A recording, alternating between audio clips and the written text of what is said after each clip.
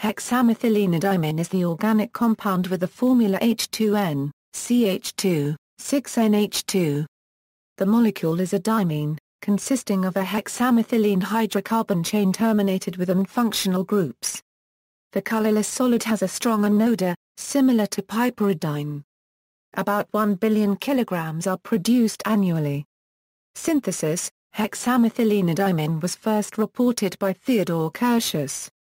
It is produced by the hydrogenation of adiponitrile, NC, CH2, 4CN plus 4 hours to H2N, CH2, 6NH2. The hydrogenation is conducted on molten adiponitrile diluted with ammonia, typical catalysts being based on cobalt and iron.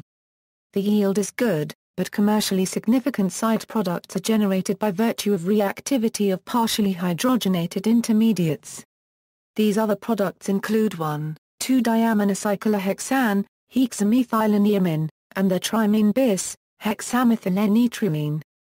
An alternative process operates in diluted ADN conditions using HMD itself as a solvent and Raney nickel as catalyst. This process operates without ammonia and at lower pressure and temperature. Applications: hexamethylenediamine is used almost exclusively for the production of polymers, an application that takes advantage of its bifunctional structure. The great majority of the diamine is consumed by the production of nylon 66 via condensation with adipic acid. Otherwise, hexamethylene disocyanate is generated from this diamine as a monomer feedstock in the production of polyurethane.